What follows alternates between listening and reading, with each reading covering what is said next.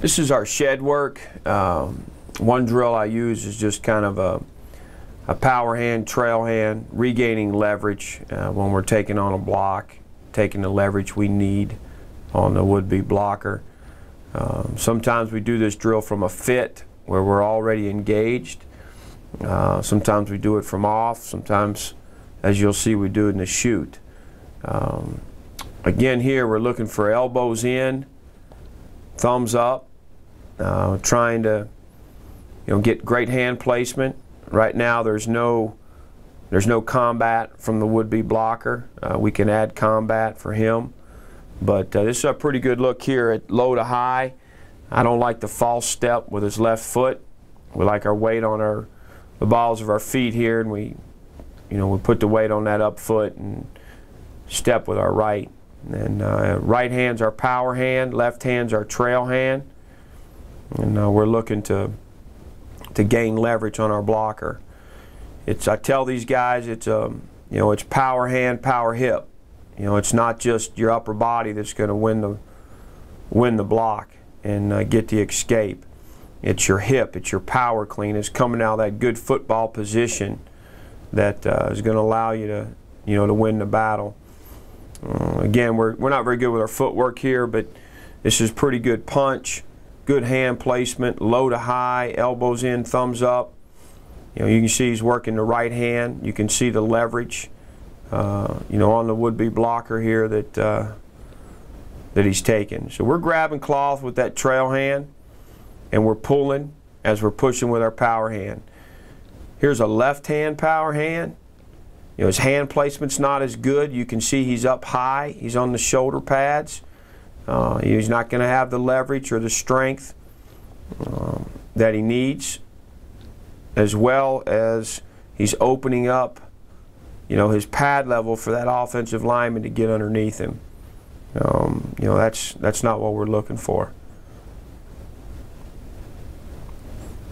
Left hand.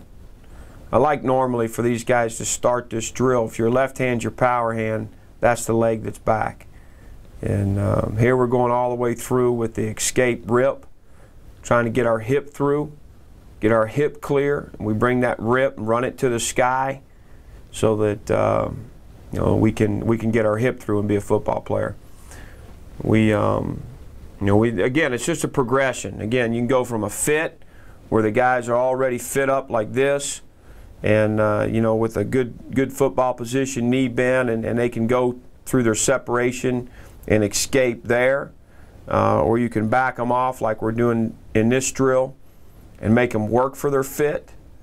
So there's a variety of things partnered up, just working leverage, hand placement, leverage, power hand, power hip, to your play side, and trail hand grabbing cloth, again, low pad level, pads rolled over, all those things that are required to defeat the block.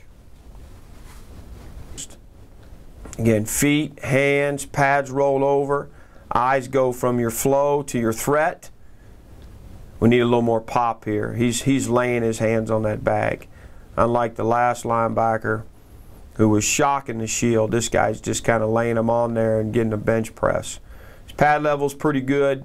Like to see a little more physical rip and getting that hip through. Good job here. You can see how he's shooting his hands. We got to be physical. We got to be sharp.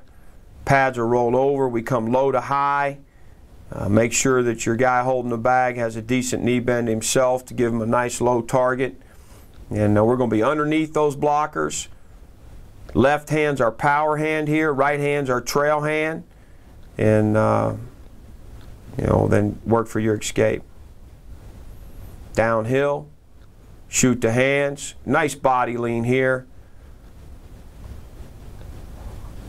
Hard to block a guy that's working like this. With his feet moving, his hands moving, his pads rolled over. He comes aggressive, low to high.